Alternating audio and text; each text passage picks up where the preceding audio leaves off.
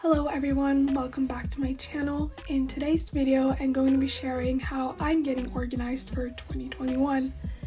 Last semester, I started using Notion and it has been a game changer in how I get organized, especially for uni. If you don't know what Notion is, it is an all-in-one workspace where you can keep wikis, projects, tasks, notes, and documents. Essentially, it's like a digital bullet journal. It is offered both online and as a desktop app, and as a student, you get the Personal Pro plan for free when you sign up using your student email. But the Personal plan is free for everyone. If you're interested in duplicating my Notion, you can do so by clicking the link in the description. First off, I'm just going to show you how you duplicate a workspace with using the workspace that I'm sharing with you today. So after you click the link, you will be presented with this page. Then for my Notion, you select a language first. So I'm just going to select English, and then when you're on this page, which is the actual Notion that I've created for you guys, you just click the duplicate button at the top and it will now add it to your personal workspace, so you can now fully edit and customize and do whatever you want with it.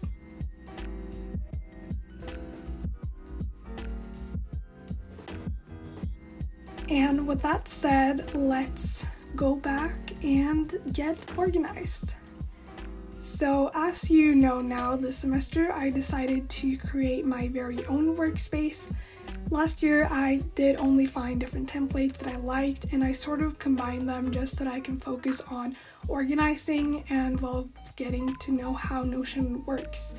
There are so many amazing free templates online, so if you're a beginner, you don't have to make everything from scratch. So this reorganization started by simply moving around everything on the dashboard page, and I added some cute photos, embedded a Spotify playlist, and I tried to just color coordinate everything. The brown color Notion is my new favorite, as you will see. Now for my today page and monthly overview, I've added some new custom buttons, so now you can just click to add new to-do list item instead of using the Notion commands. I also added the new timeline feature, so for days I want a more strict or timed to-do schedule, I can use this to time all my tasks. Now I'm moving on to the university page. This is the page that I've totally renovated, and I'm so happy with the new system I've created. I wanted to stick to one table as much as possible, so I created a cute gallery for all my current classes and embedded my master schedule into each class. Then I started reorganizing the master schedule and each individual class. Lastly, I created the page structure and added another Spotify playlist, a quick link section, my course schedule, and some photos and quotes for decoration. Here is a couple of hours later when I had found all the photos I liked. I briefly talked about active learning, so I wanted to include a reminder on active learning and spaced repetition, and then I added it as a little section for each class and in the master schedule. So this was everything I filled from the creation process, and now we're moving on to the full tour of the template.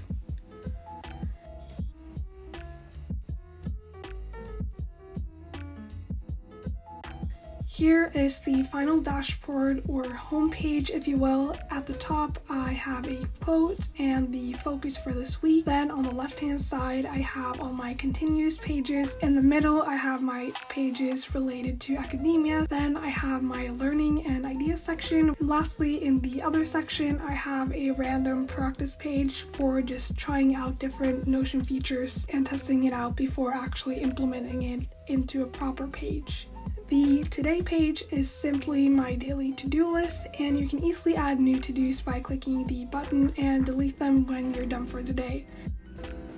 The monthly overview is where I plan my tasks for the month. The idea is that when the month is over, you just move it down to past months and create a new overview for the next. Here I just have my priorities for the month and then a simple weekly overview for the entirety of that month. Here is the habit tracker. I tried to keep this pretty simple as well, so you can easily tick off each habit. It's also easy to change the habits you want to track, and you can add monthly views if you want to. The notes page is a database to just keep different notes. It can be journaling, recipes, pretty much anything you want to keep. Then I've created a people database for keeping track of people. This is mostly related to my career page, which I'm getting into in a bit, but here you can keep an overview of people from networking events, professors, employers, classmates, etc. The idea for it is pretty much a brain dump page for creative ideas. This is where I've written down different video ideas mostly. Of course, making content online is a very niche thing to do, but the thought is to have all your ideas or business plans collected in one space, so just make it your own. Next up is my pet project page. I'm really happy with this one as well, and this is where I organize my hobbies, so I made it into a piano tracker page with a playlist of classical music pieces, my piano routine, and a progress bar for each piece I'm learning. Of course, this is just an example, so feel free to change it to whatever you like. Now moving on to the career hub. Here is where I have an overview of my cover letters and CV, as well as companies I'm interested in, a link to the people database, and an overview of my past internships. My most used part is definitely the master application tracker that I use for tracking my internship applications, and I get an overview of which positions I've applied to, which I haven't, and if I've gotten an interview, and so on.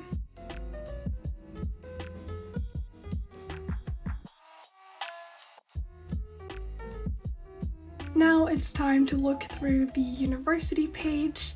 It includes the master schedule, which is just a quick link on the dashboard page. The first thing you see are some important links at the very top. You add links by writing, for example, Google Drive, then double click the text and select link to paste the link to your Google Drive. Below I have my timetable, which is color coordinated to match my calendar, and the courses further down. To change the already existing timetable boxes, you can click the 6 dots and change the color of the box. Double tap the text and select A to change the text color, and of course you can move the boxes around. To create a new box, you click the plus sign and write callout, or you write /callout and place it where you like. On the left-hand side, I have organized quick links for pages that I use frequently, and of course added another Spotify playlist. Below, I have space where you can organize your previous semesters if you have used Notion previously with a different setup. All my courses are organized in this very cute gallery with the course name, tag, and professor name visible in the thumbnail. As you might have noticed, the tag color and emoji match with the timetable. I have pre-made 5 different example classes that you can change to fit into your own schedule. If you need to add a new one, you can click the new button and then select class as the template to get a ready-made class template. Each class has a section for syllabus and resources, lecture notes, active learning, and spaced repetition, and the master schedule for that class. If you want to know more about active recall and spaced repetition, I've added a section dedicated to the topic at the bottom of the university page with online resources and a sample guide. Now I'm going to walk you through how to edit the pre-existing classes in the master schedule and the master schedule itself. Let's say you're doing maths this semester as a class. Then firstly, I'm going to write in all the information about the class by editing one of the example classes. Here I'm just doing the example class, but it's the same process for all the other ones. On class name, click the tag and hover over enter class name here.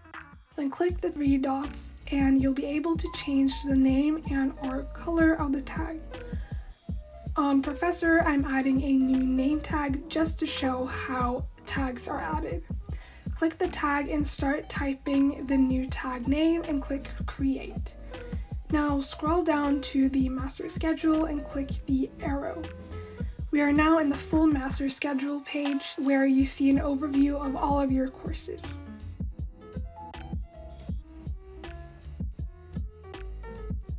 Click on course and configure options. A list of tags will appear, and since I'm editing the example class, I'm going to add the course tag maths to the list and change the color to match the color in the maths page. Now all assignments and lectures related to maths or the previous class name are connected to the maths course. Back in the maths page, let's add an assignment and a lecture.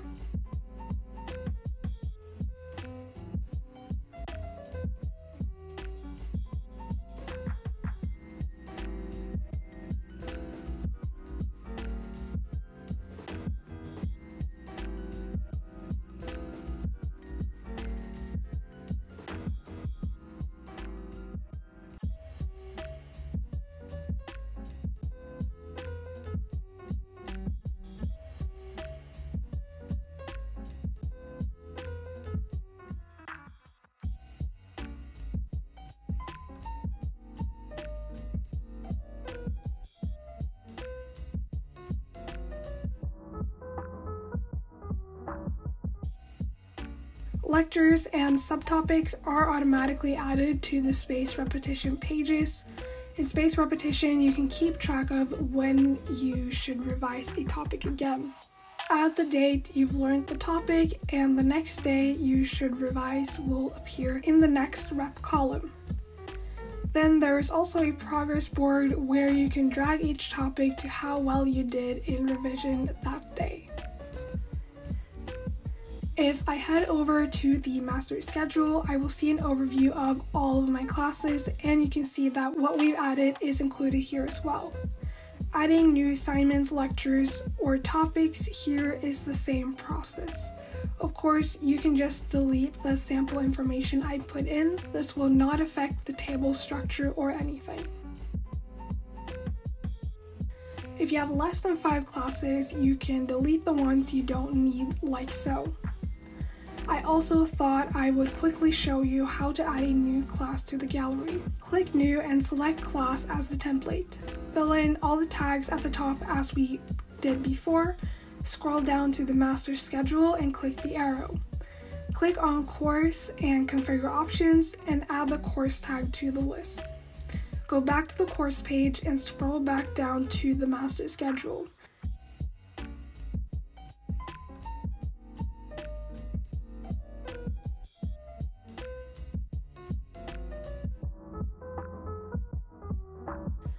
Now you have to add the course filters so that it only shows that class inside the master schedule for the class.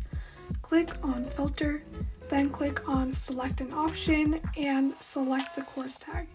It should now say Course is Programming in this case, or it should say Course is whatever course you have put in. Then repeat the last step for all the table views, and you've now set up a new class.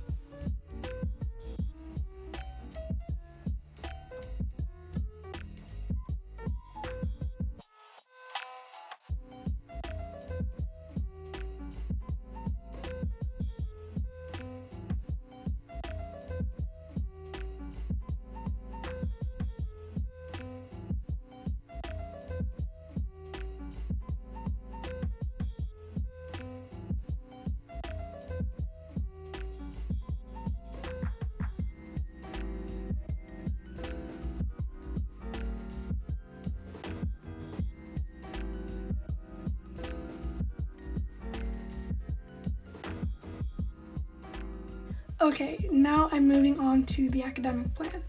And what's cool about this page is that it's all connected to the course gallery. So when you add a class to the gallery, it is automatically added to the academic plan. I really wanted to have an overview of how many credits I have in total for my degree, so that's what this list is for. You can edit the year tags and add new years and add your old classes to the list if you like. Of course, delete all the random classes I've added.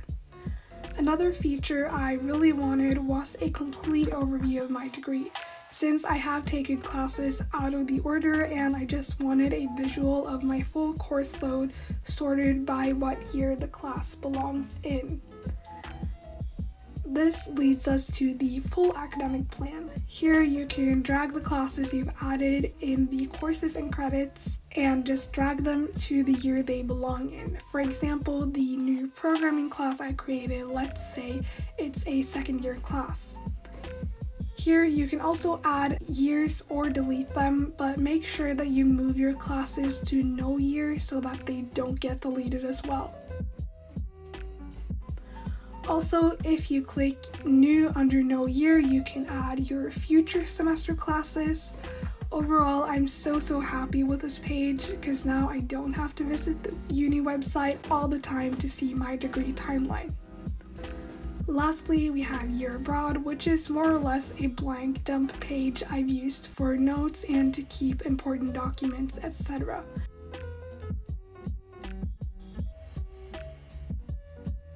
A little pro tip, any pages you frequently use can be saved to your favorites by clicking the favorite button in the upper right hand corner. And that concludes the complete tour of my Notion. If you're interested in duplicating my Notion, you can do so for free by clicking the link in the description. I really hope you found this video helpful in organizing your Notion, or just gave you an insight to what this application is and how you can use it to get organized yourself. Thank you so much for watching, and I will see you in my next video.